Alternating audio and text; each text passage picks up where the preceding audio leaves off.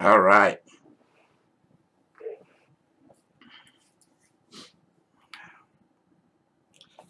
Okay.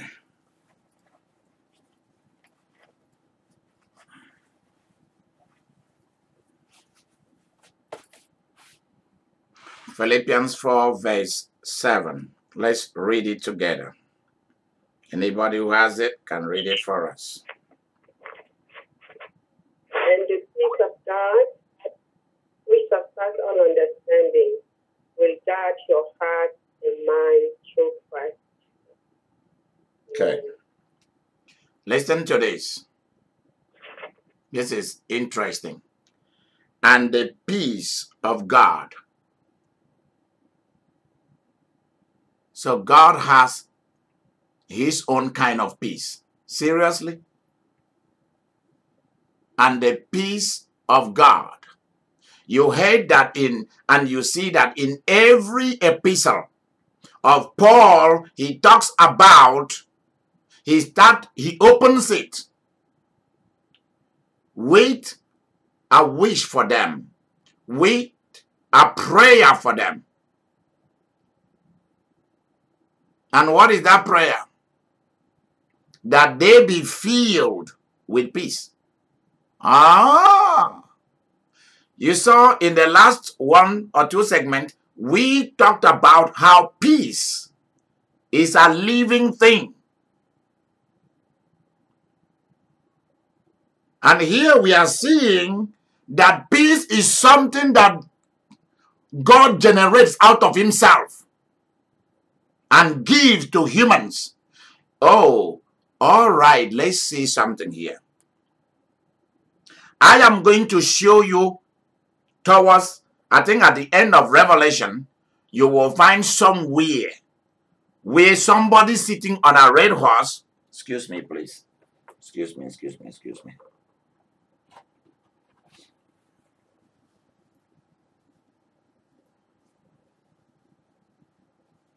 Somebody sitting on a red horse was given a big sword to go and remove peace from the earth.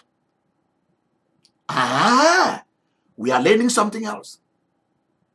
So God planned peace. And so someone can remove peace. So somebody can plant trouble. A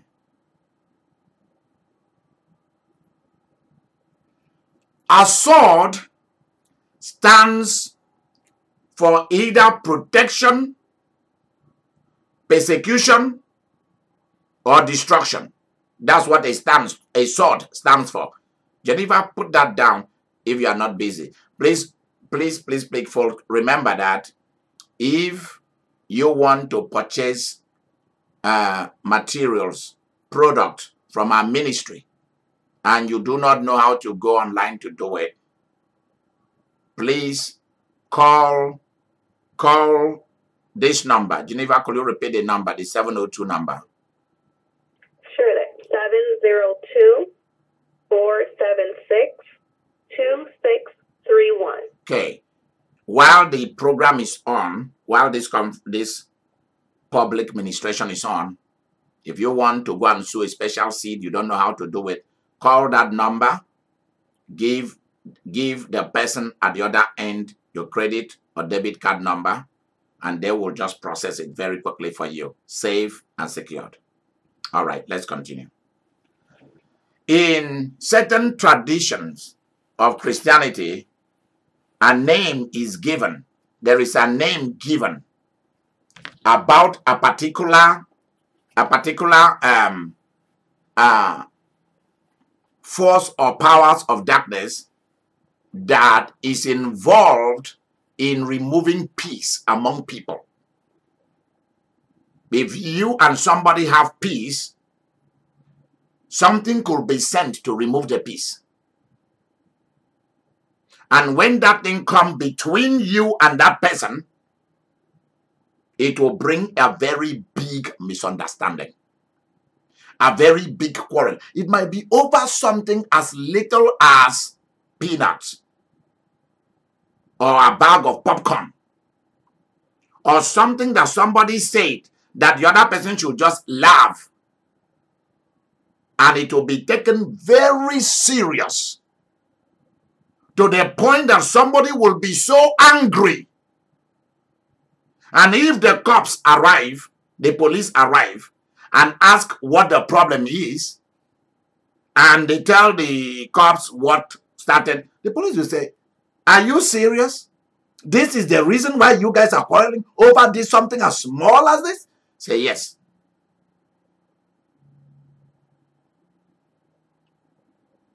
There are two sides to this. There are people who enjoy quarrels and problems. They thrive. They do well where there is problem. If there is no problem, they are not happy. I know of a woman from Sierra Leone that told me that if she and her husband do not quarrel, it means that that marriage is not working. That if everything is calm and nice and peaceful and fine, it means there is a problem. So she will, because the husband is not the type that can start a quarrel, so she will go and start a quarrel. I'll give you an example. Why is it that all you make is just 70,000 a year? Do you know that your class are making about $1 million and you are sitting down here and going to the same old job and a quarrel will break out? She likes that. This is all you buy for me. Other men are buying a Gucci bag, koi shoes. You're buying me a perfume that just costs $300, while your colleague are buying for their wife the one that costs $1,000. She will just start something.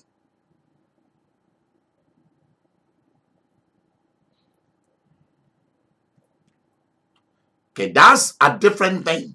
There are people who thrive. They do well where there is problem. Where there is no problem, they don't do well. It's like ISIS, where everybody is behaving, everything is working, government, everything is fine. ISIS don't do well. The Islamic fanatics don't do well in such societies. But societies that are not organized, people are fighting among themselves, they will come in. They thrive where there is problem. Why? Because they are troublemakers. You have to look well at friends, relationships, your business partners, to know, are there people who enjoy, when things are moving very fine with you, they don't like you. But when things are moving very bad with you, they like it. They want to help you out with chicken change. When you don't have a job, they are willing to give you food, a place to sleep, give you a ride, take you out and shop for little things for you. But when you get a job, they don't like it. Because you're going to buy your own car, have your own house, and they don't want it. Are you aware that there are people like that? Just start building a house or buying a house and you will know who are your friends. Just buy a nicer car than theirs, you will know who are your friends. Just get a better job with a better pay, triple pay than their own, you will see who really likes you.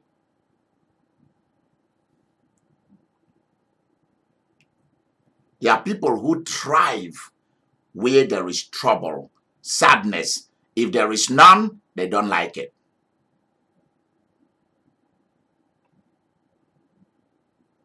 So when they hear you singing, it is well with my soul, with my soul. It is well with my soul. And they'll turn around and look at you, and in their mind they tell you, we hate you. You should be the one crying and not the one singing. God forbid, I rebuke them in Jesus' name. Listen to this. Listen to this. And the peace of God, that's what you are looking for. That is it. That is it. That is it. You are looking for the peace of God. You want to live, L-I-V-E. You exist in the peace of God. You want to manifest in the peace of God. You want to thrive in the peace of God. You survive and live large, higher levels in the peace of God. And the peace of God, that's what you want.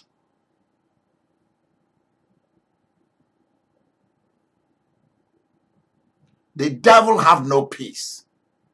If you try to look for something from the devil, you are going to lose your peace. Because the greatest desire of Satan is to take away your peace. Because when one peace is taken away from you, life has been stolen from you at that moment, whether you know it or not. And the peace of God, see how it looks like, which passeth all understanding. What is the meaning of this? And the peace of God which passeth all understanding. Who can interpret what that means? The peace of God which passeth all understanding. What is the meaning of this? Who has insight into this? It shows you how mighty, how deep, how big, how great. This peace is bigger than all knowledge, all revelation that you can even think. If you have it, you have everything. So the meaning is this: if you have the peace of God, you have everything. Can I hear somebody echoes hallelujah? Hallelujah. Hallelujah. Hallelujah. If you have the peace of God, it's like your name has been written on a check that has all that you need. Go and get it. Amen. Hallelujah. Which passeth all understanding. Hey! All understanding is bigger than you, is greater than you, is beyond you. This is huge. This is powerful. This is prosperity. This is personality. This is influence. This is health. This is big laughter, like Jesus laughing. This is it. This is the big life. The peace of God. That's what you should be pursuing, is the peace of God. Pursue the peace of God. If ever you fall out of his peace, go back into it. Don't let no shame, don't let no guilt keep you out of the peace of God. Never. Amen. Amen. Never. Amen. The desire of Satan is to keep you away from the peace of God so that the false lions can eat you, can get you. Because if you're outside this kind of peace, you're done. Not anymore. And the peace of God, which is beyond all things, greater than all intelligence, greater than all understanding and revelation. Because if you have this, you will be walking in the air. You will be floating. You will be walking in power.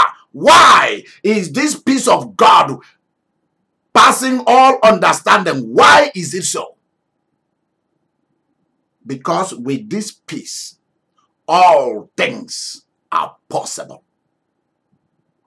Amen. See, you've never heard somebody teaching you about peace this way.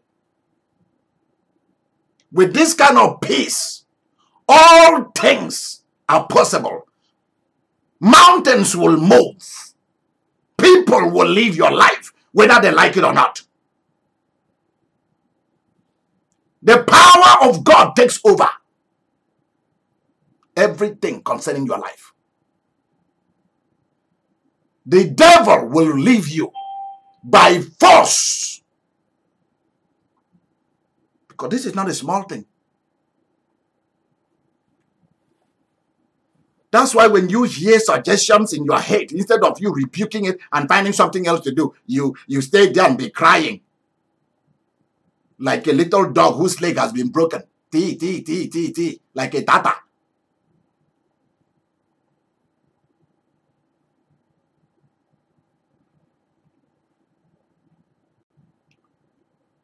When you start hearing voices in your head, you start seeing problems around you. That's the time you say to everybody, excuse me, I'll see you guys later. Ah, our wife, our lady, where are you heading to? Our father, where are you? I'm coming. I'm going to see God. You go there and stay there and said, I need to get into the peace of God so that I can find solution to what is happening. Because when you enter into this peace of God, everything that you need to know is given to you. Every revelation is open for you because you are calm. Everybody is saying, what is happening? Look at it. Hey, yeah, they are crying. Like it happened to Jairus. Amen. Jairus is on his way with Jesus. He went and knelt down and worshiped Jesus and said, please come. Come, it has happened. And they were on their way with a whole group of people going to Jairus' house. And people from Jairus' house were coming towards them. Look at that kind of thing. Jairus, a large crowd of people with Jesus are going to Jairus' house. And then as they were going, a large crowd are coming out of Jairus' house to come and meet them. So the two large crowd meet. And they started crying, hey, your daughter has died. The weepers, the professional weepers begin to chant and to cry. When I was in New York, I saw people who are paid to follow a dead person, to follow a funeral parade or something. You go and sign your name, and they will pay you for a day to cry. To cry for an idiot who was the most wicked fool in the world. And they will pay people money in New York. They do. You go and sign your name. And they pay you some cash. And you follow the line and be crying for the person. I'm serious. There's nothing I didn't see in New York. That's why those who live there, they are strong people.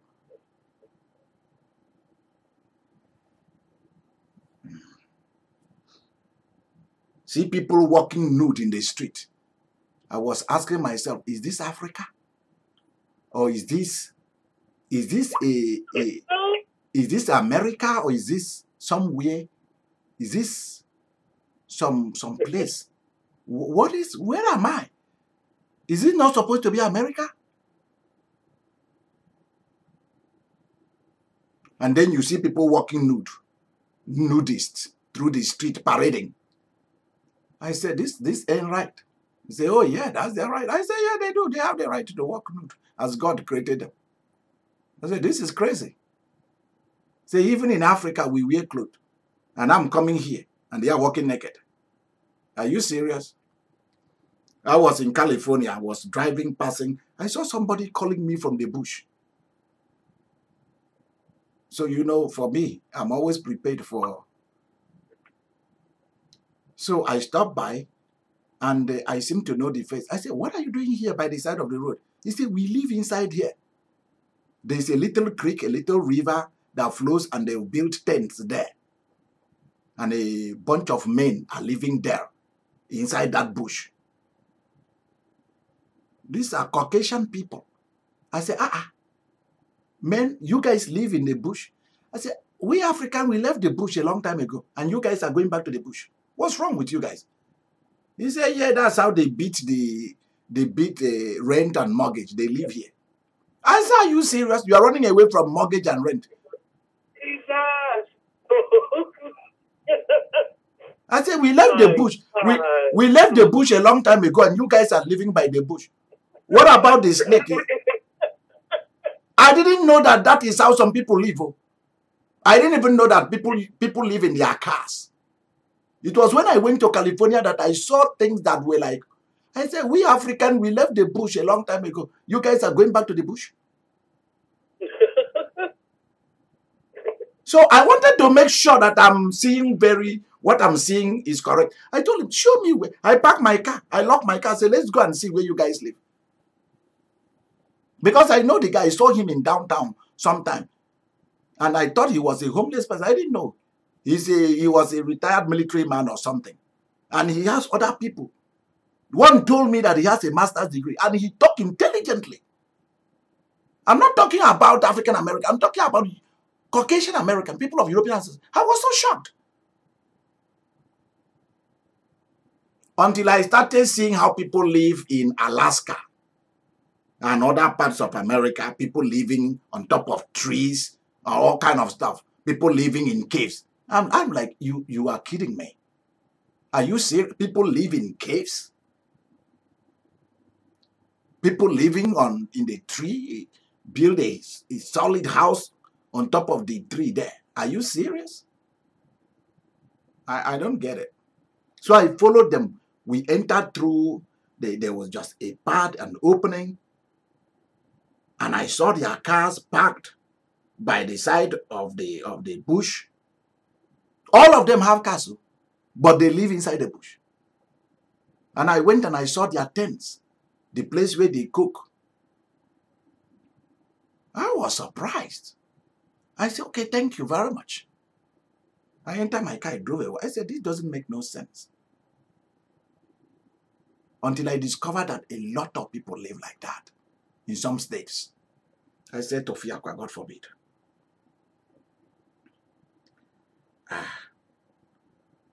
And the peace of God, which passeth all understanding. The peace of God. The peace of God.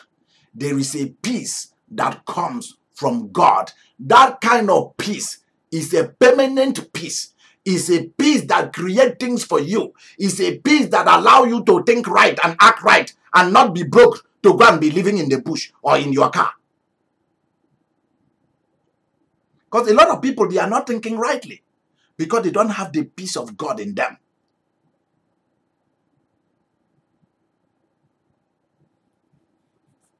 Anybody who come to your life to increase pressure and stress, let them go.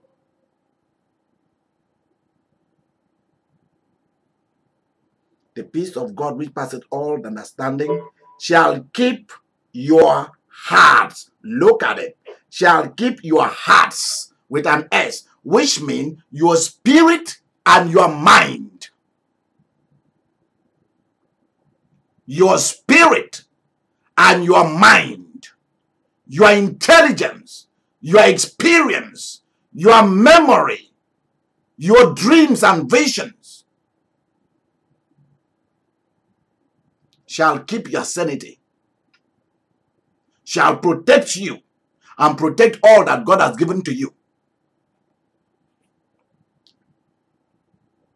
Shall keep your hearts and minds. Look at that. So, what really make your life to work perfectly is the peace of God.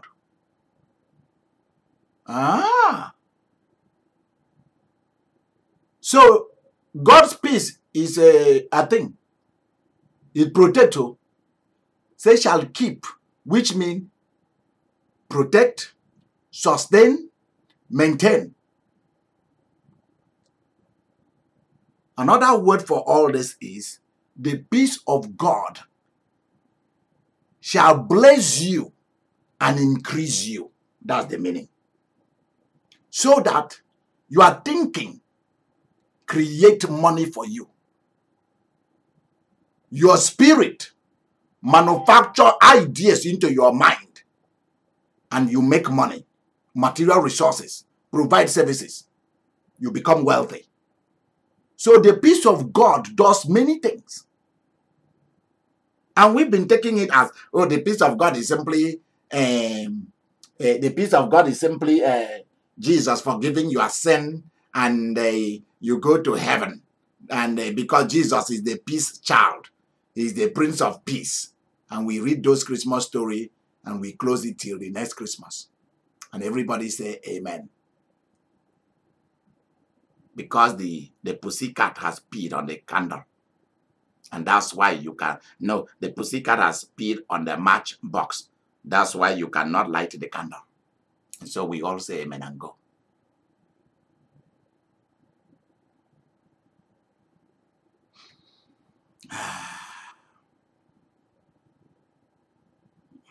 There is this story that is spoken of. There is this ceremony in some of the traditions of the church, some of the denominations, and they will ask one of the church members to come to the altar, and they will be singing, and the angel lit the candle. The angel light the candle, and somebody will come and take the match or something and light it. And in their tradition, they will light it with the matches. And the old man continued to light the match. The thing was not working. And the little boy at the back of the church, when the choir sang, and the angel light the candle, and they waited, the thing was not working. The matches was wet. And the little boy sang from the back. He repeated, the pussycat pee on the matches. That's why we cannot have no angel lighting the candle. The one that really make me laugh is during Easter. On Easter, you know that in the sepulchre, in the Church of the Holy Sepulchre, that is where it's reported that Jesus rose from the grave. You see that it is managed by the Greek Orthodox, Eastern Orthodox, all those Orthodox churches. Their name actually is Orthodox churches. And normally, during the exact time, they believe that during the exact time that Jesus rose from the dead, an angel will walk into the tomb where Jesus was buried and actually light the Easter candle. And then either a bishop or a pastor will go in there and bring the candle out. So this is real story. This really happened a few years ago. So they waited for the angel to come and light the candle. In Jerusalem, it happened here in Jerusalem. Jerusalem is not in heaven, it's right in the Middle East. They waited for the angel to come and light the Easter candle. They waited, and there were pilgrims who went to Jerusalem to celebrate Easter there. And they waited and waited for over an hour. The angel did not appear to light the candle, which I know what all those crooks in holy gowns do. One of them used to slip into that place, or they will plant one of them inside the cave and lock him up there. And at that time, he will come out to come and light the thing. And that is what they are doing. They've been doing it.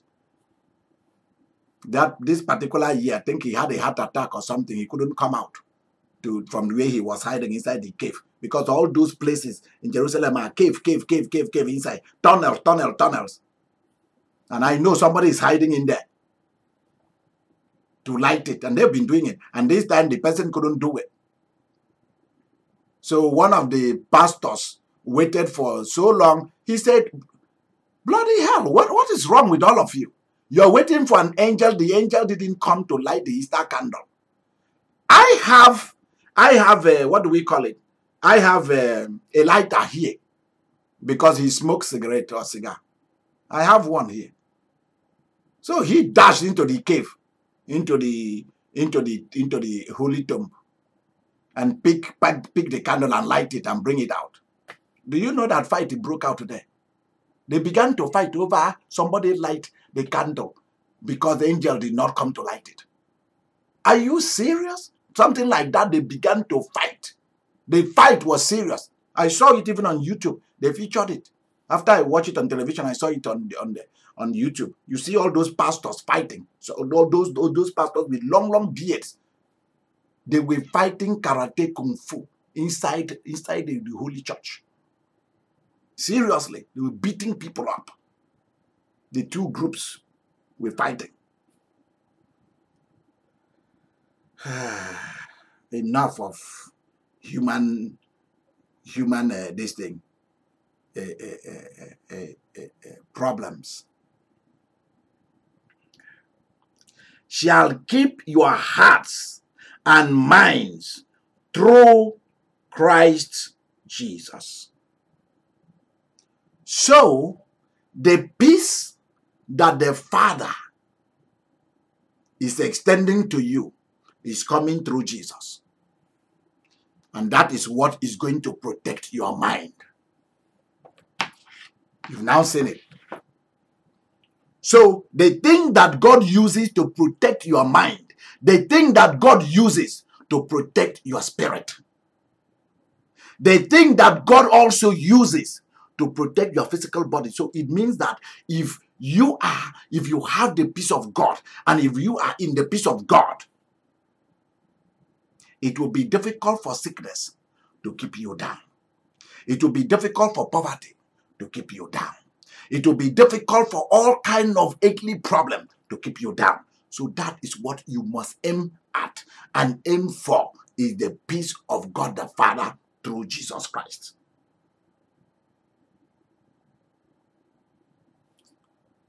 So while joy is power, that's why those who love a lot, like I do, they live long, they enjoy long. I'm serious, because joy is power, physical power. That's why those of you who are coming to Wichita this year for the convention, many of you are going to come under the spirit of laughter. The spirit of worship will come, the spirit of peace will come, the spirit of laughter will come. When God wants to do heavy healings on your mind after some traumas, I'm talking to some people tonight, He's going to use laughter, joy. That's what He's going to use. When He wants to protect you, sustain you, keep you, He's going to use peace. So you are, Geneva, please demarcate these two for me. What He uses, joy, and how God uses joy and how God uses peace. So peace is to maintain you, to keep you. That is why Jesus says, He said, my peace I give to you. We will go to that in the next session. Not as the world giveth. Do not let your heart be afraid. I now know why. Because if you live in fear, you will die many times before you die. You've opened a portal. Those who are not under God's peace have opened a portal for troublemakers to come in. Do not open the door. Do not unlock the gates for troublemakers to come in. Please don't do it. Stay in God's peace. Stay in God's peace, and He will sustain and maintain you. Gracious Father, pour out peace upon your people so that they be protected, sustained, and maintained in their mind. People of God, things are done. If you watch people who sell stuff, even if what they're selling is trash, they will talk to convince your mind. They will show you things to make you respond and buy it. The reason for God's peace is to protect you from people harming your spirit, your mind, and your body.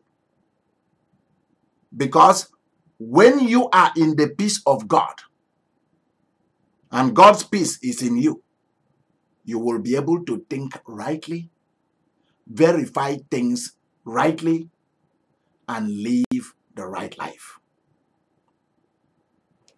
Amen.